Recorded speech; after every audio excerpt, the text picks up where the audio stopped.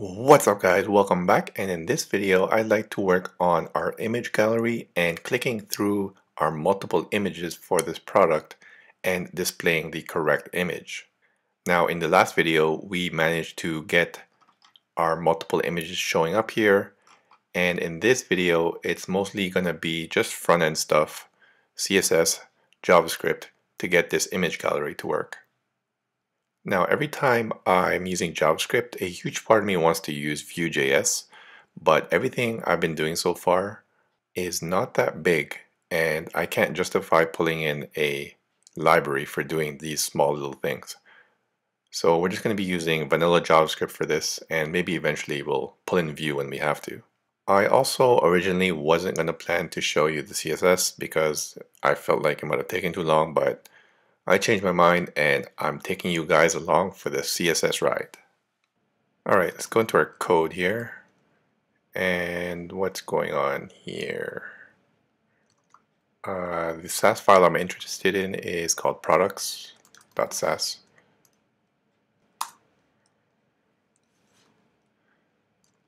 And the first thing I'm going to do is give this a class name. So this is where our multiple images are showing. So these two right here.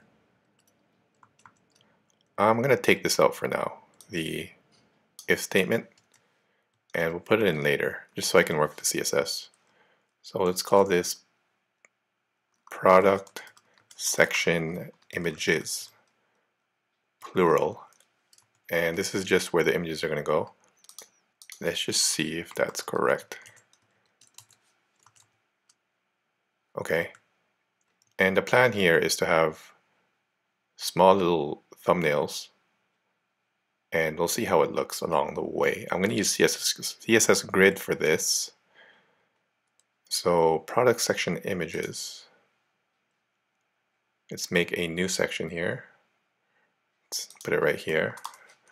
Product section images. And like I said, we're going to use CSS grid. If you're not familiar with CSS grid, I have a video on CSS grid. Or if you want to dive deep into it, take a look at Wes Boss's CSS grid course. So grid template columns. So I'm gonna want 6 thumbnails in one row. So repeat 6 times one fraction. I want the gap to be 20 pixels, and I want a margin top of 20. Now, yeah, so that looks good. Obviously, we don't want this lorem text. We want thumbnails in here. So I'm going to make a new div here with a class of product section thumbnail. And I'm going to put the image in here. And for now, we're just going to hard code it, like I said. And let me just grab a few images. Let's put that not found in there and see how that looks. Okay, it's looking good. Now in our CSS, let's go ahead and define some style for that. So product section thumbnail. Let's use flex blocks just to center the image vertically. Let's give it a border 1 pixel solid. Let's just make it light gray.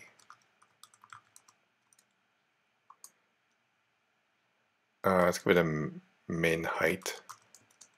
I already did this before, so I know I need a minimum height. And let's do cursor pointer. And let's see how that looks. So yeah, you can see there's a border. You might not be able to see it because of the image I'm using. But let's put a few more images in here just so you can see what I'm doing. Let's go into the products and let's try the laptop here. See how that looks. All right, it's looking good. Again, I just want to put some dummy data in here to make sure it looks okay. What else is here? I think there's an appliance. Let's do another one for a tablet. Okay, let's just keep pasting that in.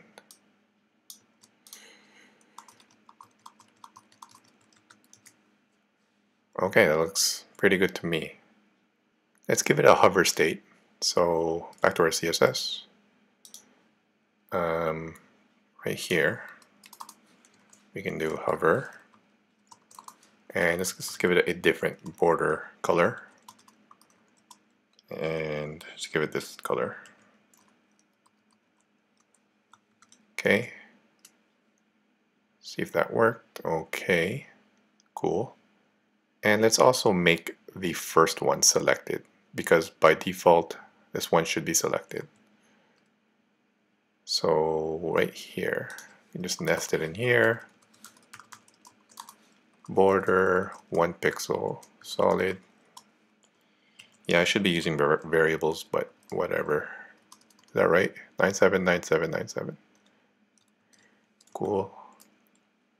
And let's make sure we make the first one selected. So right here. Cool. Okay, now let's work on our JavaScript. So all I want to happen is, as I click these images, I want this image to update. Now, if you're being really diligent and you care about performance, you can use thumbnails and you can just make an AJAX request to the main image of that thumbnail. In the last video, I showed you how to generate thumbnails. And like I said, if you really care about performance, only load the thumbnails here and make an AJAX request to the bigger image here. But we're not going to do that. It shouldn't be too big of a file. So we'll just load all the images in here, and as we click it, it'll just load the bigger version here, which is the same image as the thumbnail. Okay, back to our code. Down here, let's just make a new section, and this is going to be a script.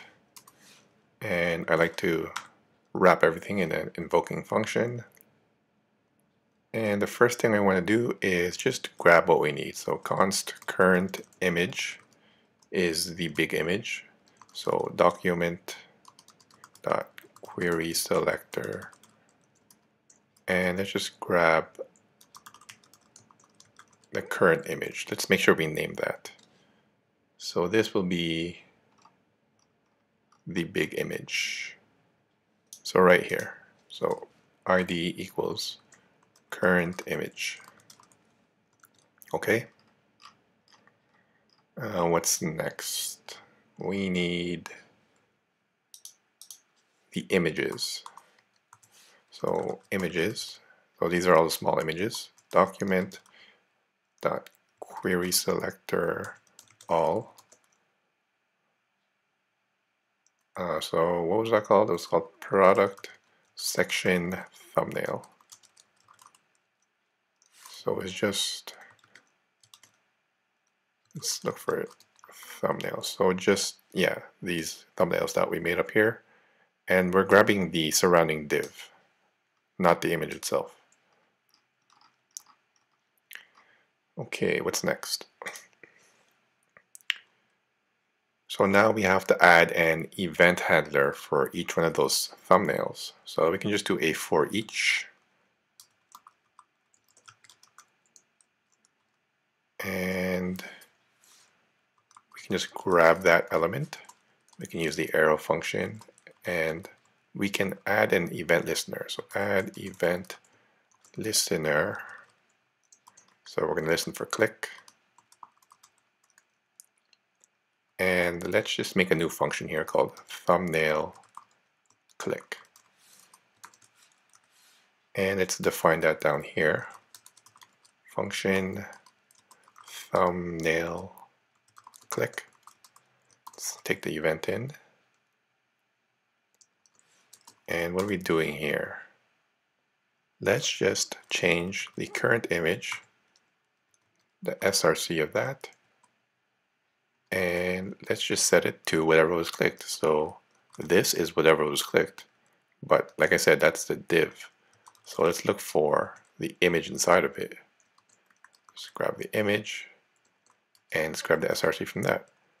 And if I did this correctly, that should switch images. And it does. Awesome. There's a few things we need to work on here. What do we need to work on? So we want this. Remember, there's a selected class for the currently selected thumbnail. So we want to add it to the one that was clicked. And we also want to remove it from all the other ones. So let's do that in 2 steps. Let's add the selected class on the one we clicked. So this class list add selected. So this should add the border on whatever we click. And it does. Cool. But we also have to remove it from all the other ones. So let's go ahead and do that. Let's just remove it here. So images.for each element arrow. So element.classList.remove selected. And that should remove it from all the other ones. Cool, it does. Awesome. So the next thing I want to do is add a transition. This is not bad, but I kind of want a fade in and fade out when I click on these images, so it doesn't seem so janky. So let's use Css Transitions for that. So for this, what is this called? This is called the product section image. So what I'm going to do here is in our CSS for the product section image here, I'm going to grab the image. I'm just going to make it invisible initially. So set the opacity to 0. We're going to transition this. So transition the opacity. Let's just do it really quick. So 0.1 seconds. Let's use the ease in out easing function. And that should do it. And underneath here, so for active, when I put an active class on that, I want the opacity to be its full opacity. So if you go back, this should be invisible, and it is. Let's just set that class to active. So product section image. Product section image. So let's set this class to active.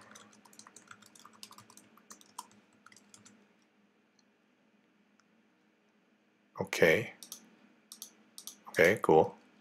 So now in our JavaScript, if we just do something like this, I want to see the transition happen. So let's do this.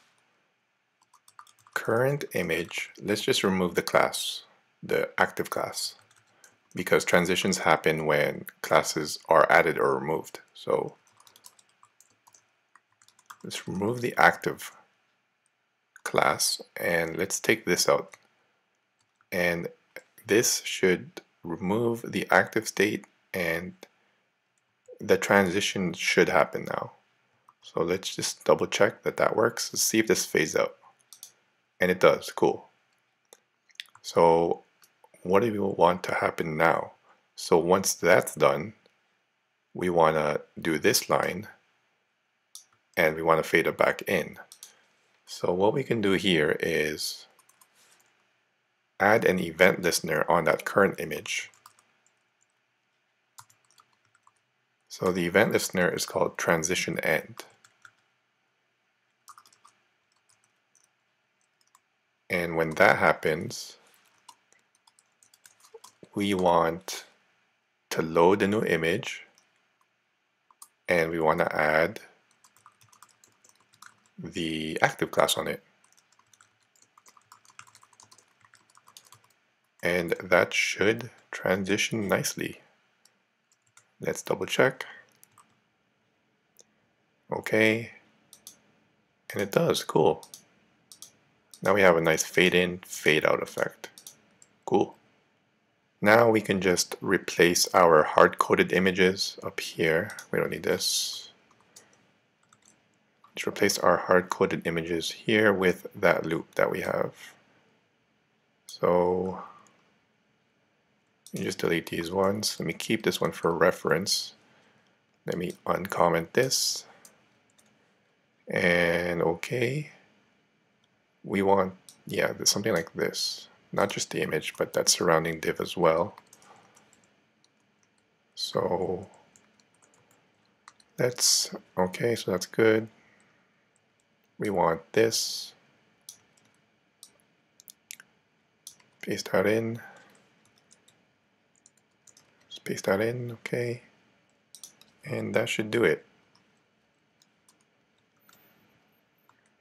Well, there's no images for this one, is there? Okay, there is. So yeah, that does it. We actually need to show the thumbnail for this one as the first one. So let's just grab this, put it up here. Okay, there's no selected on these ones. They're selected on the first one. And this one will be product image. Yeah, same image as the big one initially when we first load. Okay, so there you go. This is kind of confusing because I added the same image, but let's just do another one. Let's go to laptop 1. And okay, there's only one there, but if you go into here, where's laptop 1? Here. Let me just add a whole bunch of images. 2 more, okay. 8 files.